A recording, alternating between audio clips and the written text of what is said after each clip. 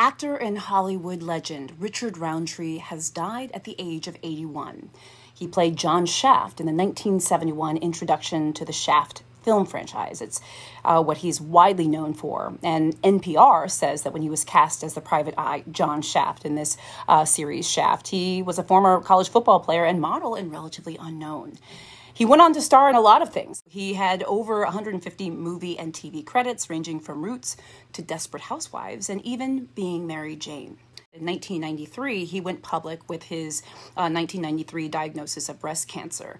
You know, I think a lot of people, men and women, don't realize that breast cancer happens in men as well. So this is very, very important. According to NPR and other sources, he recently died. He died from pancreatic cancer, and he is survived by 5 children. We certainly wish Richard Roundtree, his family and friends, lots of prayers. May he rest in peace.